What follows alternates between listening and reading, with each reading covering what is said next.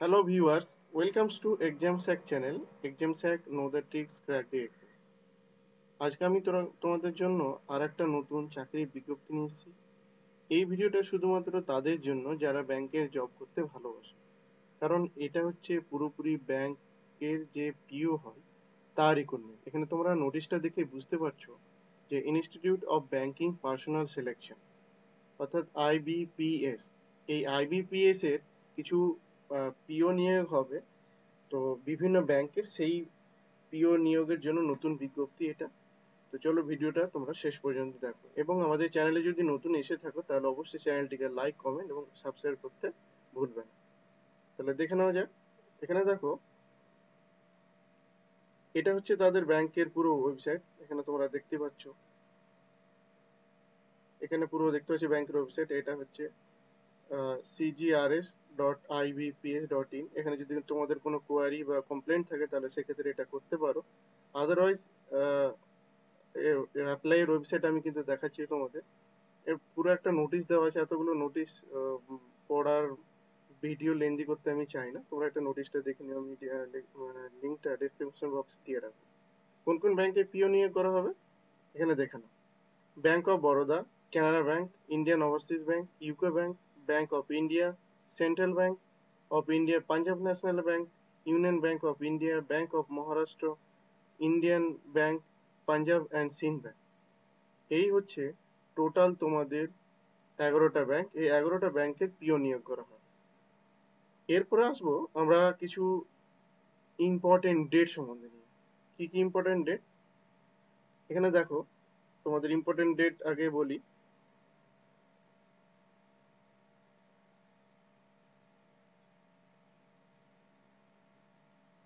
তো এখন important date বলতে, online registration including edit and modification of application by candidates. কত তারিখ থেকে কত তারিখ দেখো না, তো লিখে দেওয়া আছে এখানে। 2 থেকে নিয়ে তোমার মানে এই মাসের 2 তারিখ থেকে নিয়ে 22 তারিখ পর্যন্ত তোমাদের কিন্তু এটা চলবে। সেক্ষেত্রে তোমরা কিন্তু ফর্ম ফিল আপ করতে পারবে, এডিট করতে পারবে এবং রেজিস্ট্রেশন করতে পারবে অনলাইনে। তাহলে 2 আগস্ট থেকে নিয়ে 22 আগস্ট পর্যন্ত। আর কি, payment of application fee or intimation charges online. তোমরা পেমেন্টটা কত কত তারিখ থেকে কত তারিখ, সেম ডেট 2 থেকে 22 তারিখ পর্যন্ত।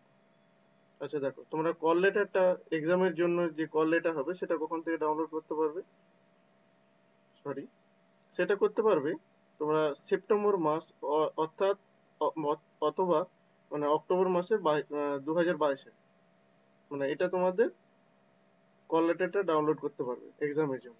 নেক্সট কি, conduct of pre exam training. কোন মাসে তোমাদের হতে পারে সেটা, সেপ্টেম্বর বা অক্টোবর মাসে কিন্তু তোমাদের এই পরীক্ষাটা হতে পারে। তোমরা দেখতে পাচ্ছ বেশি দিন আর কিন্তু সময় নেই। Download for call letters online examination preliminary. যে তোমাদের প্রিলিমিনারি এক্সাম হবে সেক্ষেত্রে কিন্তু অক্টোবরে 2022-এ হবে। আর কি, অনলাইন এক্সামিনেশন প্রিলিমিনারি অক্টোবর 2022 এখানে বলেই দিয়েছে। আবার দেখো, result of online examination preliminary. তোমরা যে প্রিলিমিনারি পরীক্ষা দিবে অক্টোবর মাসে পরীক্ষা দিবে, এবং দেখো নভেম্বর মাসে কিন্তু তোমাদের রেজাল্ট দিয়ে দিবে। আর কি, এবার যারা পাস করবে তার মেন কত মানে কোন মাসে হবে না, তো নভেম্বর মাসেই আবার মেন পরীক্ষা শুরু হয়ে যাবে। এখানে দেখো, অনলাইন এক্সামিনেশন মেন নভেম্বর মাসে কিন্তু তোমাদের পরীক্ষা হয়ে যাবে। ডিক্লেয়ার রেজাল্ট মেন রেজাল্ট কখন হবে না, তো ডিসেম্বর মাসে তোমাদের মেনের রেজাল্ট হবে। এবং ইন্টারভিউ কখন হবে না, তো জানুয়ারি আর ফেব্রুয়ারি মাস 2023 সালে তোমাদের কিন্তু ইন্টারভিউ হয়ে যাচ্ছে। এবং কন্ডাক্ট অফ ইন্টারভিউ জানুয়ারি ফেব্রুয়ারি বলে দিয়েছে। অ্যান্ড প্রভিশনাল অ্যালটমেন্ট এপ্রিল মাসে তোমাদের পুরোপুরি নিয়োগটা সম্পূর্ণ হবে। এই হচ্ছে পুরোপুরি ইম্পর্টেন্ট ডেটগুলো। এগুলো তোমরা দেখে নিও। আমি এই নোটিশের লিঙ্কটা ডেসক্রিপশন বক্সে দিয়ে দেবো। তাছাড়া তোমরা ওয়েবসাইট থেকে এটা করে নিতে পারো। এই যে ওয়েবসাইট www.ibps. মার্ক করে দিচ্ছি দেখো, www.ibps.in, এখান থেকে কিন্তু করে নিতে পারো। এটার জন্য কি করতে হবে, এটার জন্য করতে হবে candidate intending to apply for CRPF or PO or MT12 should ensure that they fulfill minimum eligibility criteria specified by IBPS in this advertisement. তাহলে কিছু এলিজিবিলিটি আছে, কি কি আছে দেখো। এখানে আছে দেখো, নাম্বার 1 বলে দিয়েছে তোমাকে ইন্ডিয়ার সিটিজেনশিপ হতে হবে, অথবা নেপালের, অথবা ভুটানের, অথবা যদি তুমি তিব্বতের রিফিউজি হয় সেক্ষেত্রে ডেট বলে দিয়েছে, এটা ডেট। আর এক্ষেত্রে কিন্তু পাকিস্তান, বার্মা ইত্যাদির বিষয় আছে, এটা তোমরা দেখে নিও। আচ্ছা, ইম্পর্টেন্ট ডেট আরেকটা হচ্ছে যে মিনিমাম তোমাদের হচ্ছে 20 ইয়ার্স, অর্থাৎ 20 বছর না হলে তুমি কিন্তু অ্যাপ্লাই করতে পারবে না। এবং ম্যাক্সিমাম কত? ম্যাক্সিমাম 30 ইয়ার্স পর্যন্ত তোমাদের নেওয়া হবে।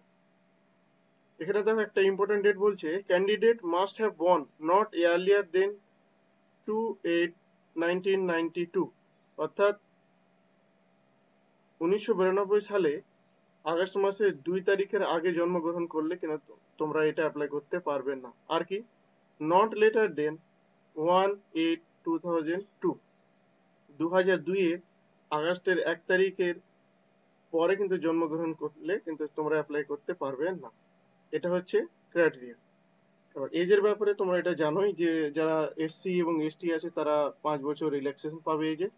ব্যাকওয়ার্ড ক্লাস যারা নন ক্রিমিলিয়ার আছে তারা কিন্তু সেক্ষেত্রে 3 ইয়ার্স পাবে।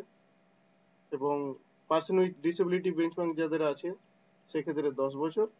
এবং যারা এক্স সার্ভিসম্যান আছে, commission office including the emergency commission officer, short service commission officer, এক্ষেত্রে তাদের কিন্তু 5 বছর। এটা হচ্ছে ইম্পর্টেন্ট ডেট। আরো এই ক্ষেত্রে আরো কিছু আছে। এবং পেনশন এফেক্টেড বাই 1984 রাইটস, যে 1984 যে রাইটস হয়েছিল সেক্ষেত্রে কিন্তু 5 বছরের কিন্তু ছাড় পাবে। আচ্ছা, নেক্সট আছে আমরা এডুকেশন কোয়ালিফিকেশন।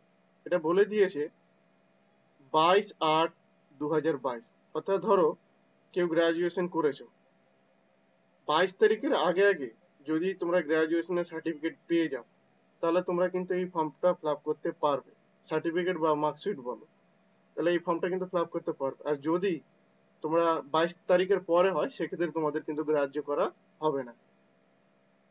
দেখো ডিগ্রিটা এখানে বলে দিয়েছে, গ্রাজুয়েশন এনি ডিসিপ্লিন, যে কোনো শাখা থেকে হতে পারে, সায়েন্স, কমার্স, আর্টস, যে কোনো থেকে একটা রিকগনাইজড ইউনিভার্সিটি থেকে গ্রাজুয়েট হলেই হবে। কিন্তু সেক্ষেত্রে বলে দিয়েছে 22/8/2022-এর আগে, পরে হয়ে গেলে কিন্তু সেটা ভ্যালিডেট করা হবে না। আর একটা জিনিস এখানে দেখার বিষয় আছে,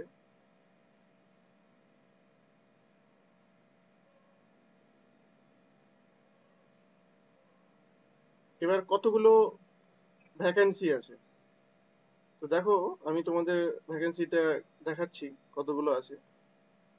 তার আগে এটা দেখে নাও যে প্রিলিমিনারি এক্সামিনেশন হবে তার সিলেবাসটা কি। তো প্রিলিমিনারি এক্সামিনেশন হবে, প্রথমেই বলে দিয়েছে দেখো, নাম্বার 1, নাম্বার অফ কোশ্চিন হচ্ছে তোমাদের 30 থাকবে ইংলিশ থেকে, এবং ম্যাক্সিমাম 30 মার্কস, অর্থাৎ প্রতিটা কোশ্চেনের জন্য 1 নম্বর করে থাকবে। সময় দেওয়া হবে তোমাদের 20 মিনিট। এই 20 মিনিট সময়ের মধ্যে কিন্তু তোমাদের 30টা কোশ্চেন করতে হবে, যেখানে 30 নম্বর থাকবে। আর কি, কোয়ান্টিটিভ অ্যাপটিটিউডস থাকবে, সেখানেও কিন্তু 35টা কোশ্চেন, 35 নম্বর থাকবে, যেটা ইংলিশ এবং হিন্দি মিডিয়ামে কিন্তু তোমরা এটা দেখতে পাবে কোশ্চেনগুলো। সেখানেও কিন্তু তোমাদের কিন্তু 20 মিনিট সময় দেওয়া থাকবে। আর কি, রিজনিং অ্যাবিলিটি, যেখানে 35 নম্বর থাকবে, সেম ইংলিশ হিন্দিতে থাকবে কোশ্চেন, সেখানে কিন্তু তোমাদের 20 নম্বর, মানে 20 মিনিট দেওয়া হবে। এবার একটা মেন বিষয় হচ্ছে তিনটেই কিন্তু তোমাদের সেকশনাল কাট আপ, অর্থাৎ প্রতিটাই যে English language, quantitative অ্যাপটিটিউডস and reasoning ability, total যে 100 নম্বর, সেই 100-এ কিন্তু তোমাদের সেকশনাল কাট আপ হবে। সেকশনাল কি, মানে ইংলিশে একটা কাট আপ থাকবে, কোয়ান্টিটিভ অ্যাপটিটিউডের জন্য একটা আলাদা কাট আপ থাকবে এই 35 নম্বরের মধ্যে, রিজনিং এর জন্য একটা থাকবে, কিন্তু সেটা আইবিপিএস যেটা কমিশন ডিসাইড করবে সেটার উপরে কিন্তু তোমাদের, মানে তোমরা কোয়ালিফাই করবে প্রিলি। সেকশনাল কাট আপ এই তিনটা বিষয়ের কিন্তু উপরেই হবে, আর প্রতিটাতে কিন্তু কোয়ালিফাই করতে হবে। তারপরে তুমি কি করবে, মেন এক্সামিনেশনে বসার সুযোগ পাবে। মেন এক্সামিনেশনে কি কি থাকছে, রিজনিং অ্যান্ড কম্পিউটার অ্যাপটিটিউড, সেক্ষেত্রে তোমাদের কোশ্চিন থাকবে 45 নম্বর এবং নাম্বার থাকবে 60। ইংলিশ হিন্দিতে থাকবে, তোমাদের সময় দেওয়া হবে 60 মিনিট। তারপরে কি থাকবে, জেনারেল, ইকোনমি, ব্যাংকিং অ্যাওয়ারনেস, এক্ষেত্রে তোমাদের কোশ্চিন থাকবে 40, নাম্বার থাকবে 40। ইংলিশ হিন্দিতে থাকবে, 35 মিনিট সময় দেওয়া হবে। তারপর থাকবে ইংলিশ ল্যাঙ্গুয়েজ, 35, কোশ্চিন থাকবে 40, নাম্বার থাকবে, মিডিয়ামটা তোমাদের হবে কিন্তু ইংলিশে, 40 মিনিট তোমাদের সময় দেওয়া থাকবে। ডেটা অ্যানালাইসিস অ্যান্ড ইন্টারপ্রিটেশন, সেক্ষেত্রে তোমাদের নাম্বার থাকবে 60 এবং কোশ্চিন থাকবে 35। ইংলিশ এবং হিন্দি থাকবে কোশ্চিন, যেখানে তোমাদের টোটাল হচ্ছে কি 3 ঘন্টা সময়। এই 3 ঘন্টা সময়ের মধ্যে তোমাদের কিন্তু 155টা কোশ্চিন এবং 200 নম্বরের কিন্তু পরীক্ষা হবে। তারপর থাকবে কি 5 নম্বর পয়েন্ট, যেটা সেটা হচ্ছে কি যে ইংলিশ ল্যাঙ্গুয়েজ থাকবে, লেটার রাইটিং হয়েছে, সেক্ষেত্রে তোমাদের কোশ্চিন থাকবে 2টো। আর কি থাকবে, ম্যাক্সিমাম তোমাদের মানে মার্কস থাকবে কত, 25, ইংলিশ ল্যাঙ্গুয়েজ এটা, এবং সময় দেওয়া থাকবে 30 মিনিট। এরপরে তোমরা এটা কোয়ালিফাই করলে সেক্ষেত্রে তোমরা ইন্টারভিউয়ের জন্য ডাক পাবে। এখানে বলছে দেখো, descriptive paper of English letter writing and এসে may be evaluated by automated scoring mechanism identifying features related writing proficiency. এটা কিন্তু দেখে নিবে। আচ্ছা, নেক্সট নিয়ে আসি আমি। দেখো, এটা হচ্ছে তোমাদের এক্সামিনেশনের সেন্টার। এখানে প্রতিটা মানে ইউনিয়ন টেরিটরি এবং স্টেট আছে, স্টেটে কোথায় কোথায় হবে পরীক্ষাটা প্রতিটা এখানে তোমাদের সেন্টার লেখা আছে। তোমরা এটা এখান থেকে দেখে নিয়ে সেই মতো মানে তোমরা অ্যাপ্লাই করবে। হ্যাঁ, যেটা আমি আলোচনা করছিলাম, এটা দেখো কতগুলো মানে ভ্যাকেন্সি আছে সেই বিষয়ের উপরে নিয়ে। এক সেকেন্ড, দেখো এটা তোমরা এখানে দেখতে পাচ্ছ যে টোটাল হচ্ছে 11টা ব্যাংক। 11টা ব্যাংকের মধ্যে টোটাল ভ্যাকেন্সি হচ্ছে তোমাদের 6432টা। তার মধ্যে কিছু ব্যাংক আছে যে তাদের ভ্যাকেন্সি কিন্তু বলেনি। এখানে দেখো এনআর মানে নট রিপোর্টেড, তারা বলেনি। তাহলে এটা ধরে নেওয়া হচ্ছে 1 2 3 4 5, এই 5টা ব্যাংকে কিন্তু তোমাদের কতগুলো ভ্যাকেন্সি আছে মানে পিও নিয়োগ করবে সেটা বলেনি। তাহলে এক্ষেত্রে দেখছো 6টা ব্যাংকের জন্য যদি 6000 হয়ে থাকে, 6432, তাহলে আর যে 5টা ব্যাংক আছে ধরে নিতে পারো যে 4000 মতো হবে। অর্থাৎ টোটাল যদি দেখা যায় তাহলে কিন্তু তোমাদের 10,000 মতো ভ্যাকেন্সি কিন্তু থাকবে। আমি বলছি কারণ এই জন্য আমি এখানে এটা লিখতে পারি, লিখলে হয়তো এটা ভুল হবে না। কারণ এখানে তোমাদের থাকবে 6432 প্লাস, তবে গেস করে নিতে পারো প্রায় 10,000 মতো কিন্তু তোমাদের এখানে ভ্যাকেন্সি থাকবে। কারণ এই 5টা ব্যাংকে যদি এত হয় তাহলে বাকি যে মানে 6টা ব্যাংকে এত হলে বাকি যে 5টা ব্যাংক আছে সেক্ষেত্রে তো 4,000 5,000 ধরে নেওয়া যায়। নট রিপোর্টেড বলা আছে। তো তোমাদের হাতে কিন্তু সময় 2 মাস মাত্র। যদি তোমরা এই ফর্মটা ফিল আপ করো তো অবশ্যই আগে আগে করে নিবে, এবং ব্যাংকের জন্য যারা আগে থেকে প্রিপারেশন নিয়ে আসছো তো ভালো, যারা ভাবছো নিবো তারা পড়াশোনা ভালো করে করবে। ভিডিওটা আমি আজকে এখানেই শেষ করছি। আমাদের ভিডিওটা যদি ভালো লাগে তাহলে অবশ্যই আমাদের চ্যানেলটিকে সাবস্ক্রাইব করবে। তাছাড়া আমাদের ইনস্টাগ্রাম পেজ এবং ফেসবুক পেজ আছে যেখানে আমরা কারেন্ট অ্যাফেয়ার্স আপডেট করে থাকি, তো সেটাও তোমরা লাইক করতে পারো। Thank you for watching, have a good day.